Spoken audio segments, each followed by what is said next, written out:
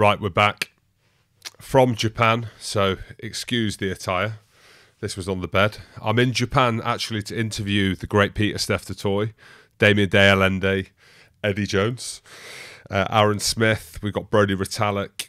We were meant to have Richie Mwanga, but unfortunately not. But we've got Peter Steph-Toy. That's all you need to worry about. So I got that in early. So if you want to watch that, it's going to be on Rugby Pass TV. So it's free to subscribe. Get yourself on there and you'll be able to watch that. But let's get straight down to business. Chasing the Sun 2, episode 4. Unbelievable. And I know it's doing the rounds. Everyone's talking about it. But I wanted to give my review and evaluation of it because this one got me.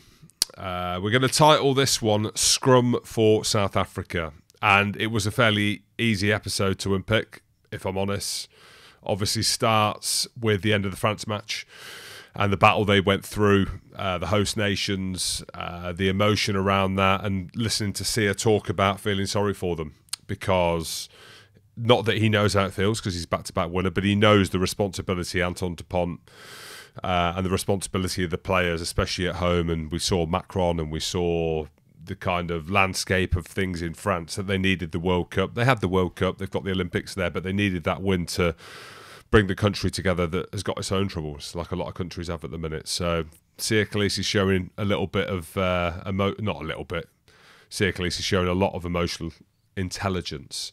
And this episode was all about the scrum and that England game and the mindset around the scrum as well. So Dan Human, apologies if I've not pronounced that correctly in Afrikaans, but it reads as Dan Human, but I know it's Dan Human, who's the front row, who's the scrum coach, a former front row of the Springboks, played a little bit in France as well, and drew a lot of comparisons to what I already know and what a lot of rugby fans, a lot of rugby players already know, and that's around the farming, that kind of old school farming from the farms, from the bush, and that kind of hard lifestyle and how that transfers into front row forwards. We've seen it. We see the All Blacks, not just in the forwards, but across the board. Ireland as well. Rory Best, just to name a kind of a headline one. Is Ty Furlong into farming? I'm not too sure. Maybe the modern day one. But that kind of old school farmer mentality, which is Dana's as well. But just around that mindset going into the scrum and how that turned the game against England around on its head.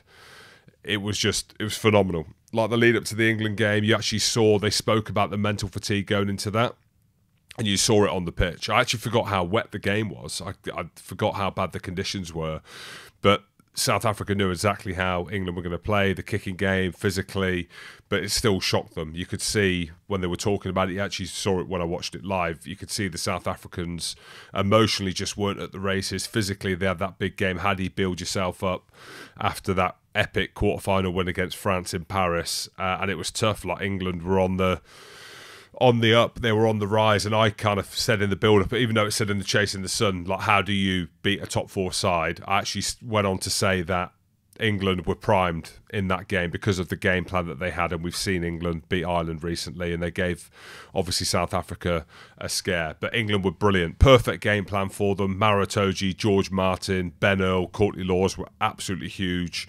And it was just interesting to watch the kind of dynamics of the players talking about that, and we'll get onto the halftime speech soon. But more around Manie Libbok, 32 minutes in, gets subbed off.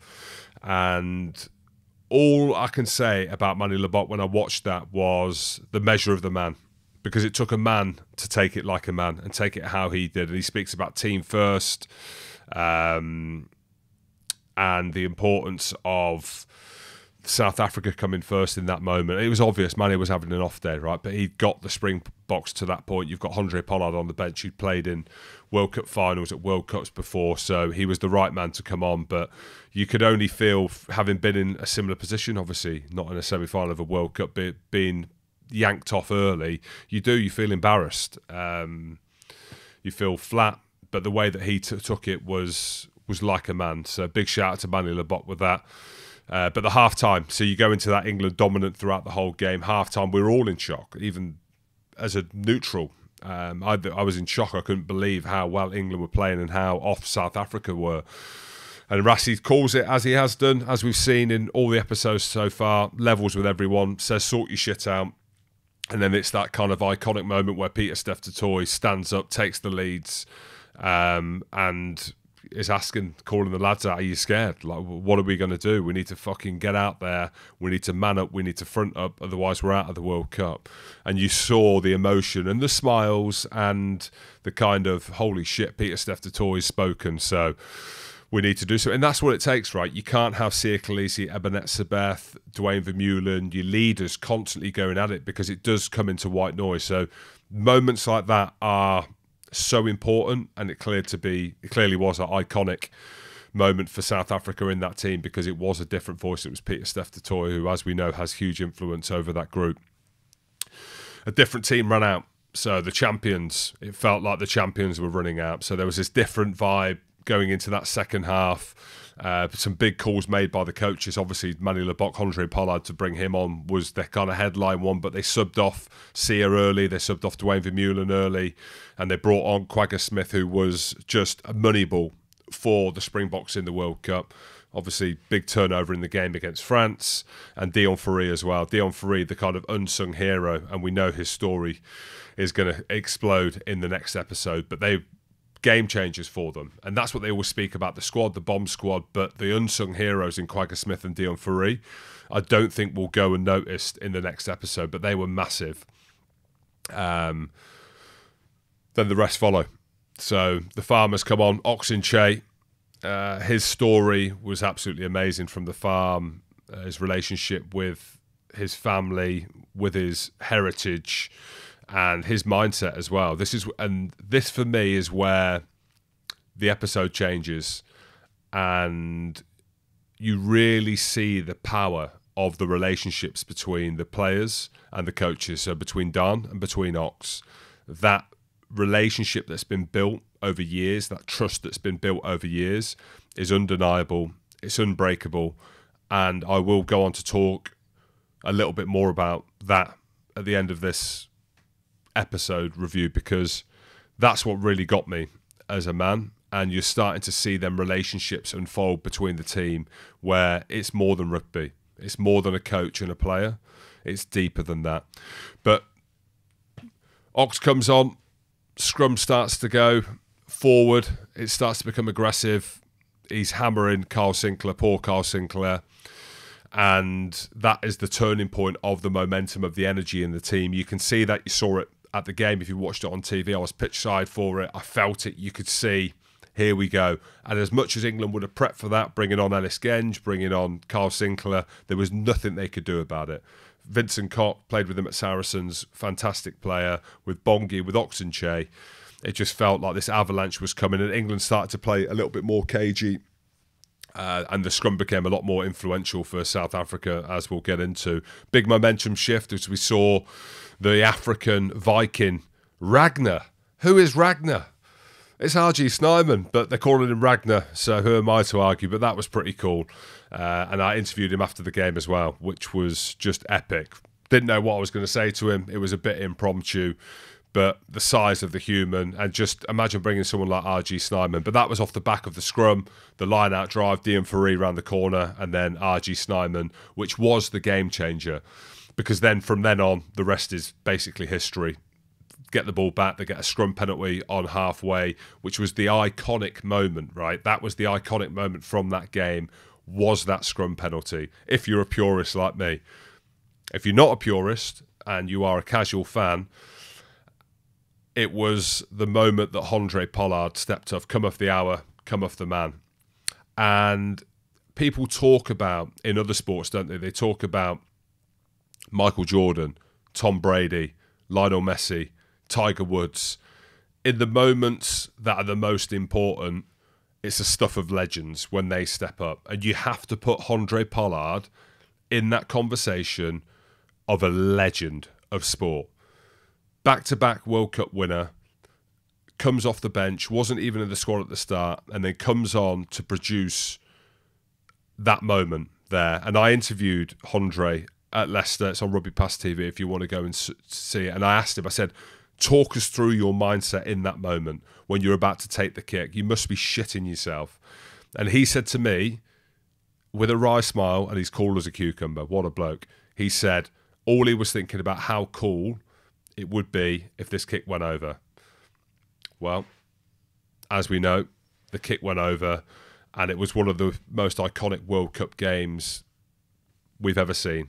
And it was because of the ebbs and the flows, the dominance that England had, but then how the scrum came back to bite England, because we remember 2019 when the scrum was hosed, and that's basically what won South Africa the game. This is what won South Africa the game again, was the dominance of the scrum in the second half, and obviously the great Andre Pollard coming on. And he's just a legend, isn't he? Just a lovely bloke as well, just a great human.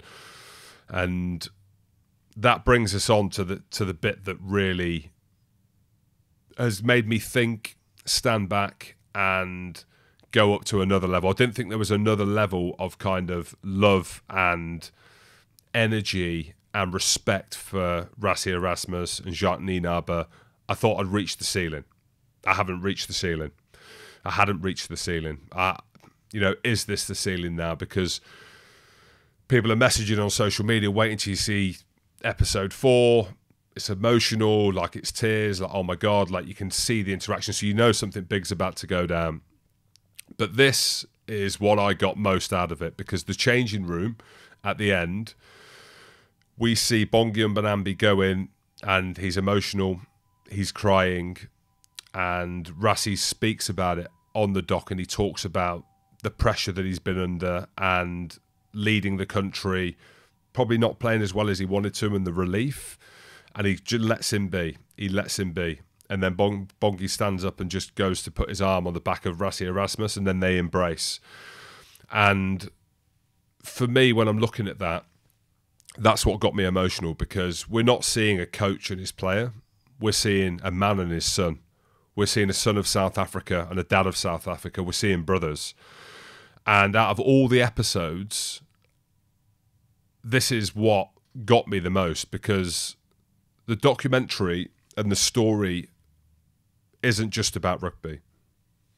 You know, Chasing the Sun, the way that it's titled, you go into their backstories. Yes, rugby, of course, it's about rugby, but it's not all about rugby. This is what I've taken out of it personally. This is a story about men.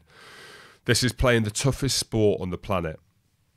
And I don't like saying this. I actually don't like talking in this way, because a lot of people do a lot of work in the journalistic world.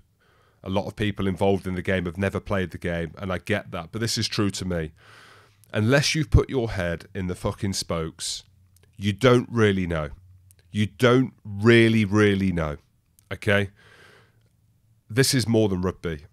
I'm trying to contextualise it, because this is about a sport full of warriors. Rassie's been there. Rassie's done it. He's done it for the Springboks. He knows what it feels like. He knows what it takes. He understands the pressures that these players are on. But for me, what I got out of this as a father, as a man as we kind of migrate through this world where sometimes you can't stand here and sit here and say, I'm a man. And that's a powerful thing, and that's a good thing, especially the way things are now. But this was an important moment in this, because for me, it shows the importance of male role models. Male role models, and also the power of sport. So, episode 4 of Chasing the Sun 2, here from Japan. I was watching it. What can I say? Scrum for South Africa, you legends.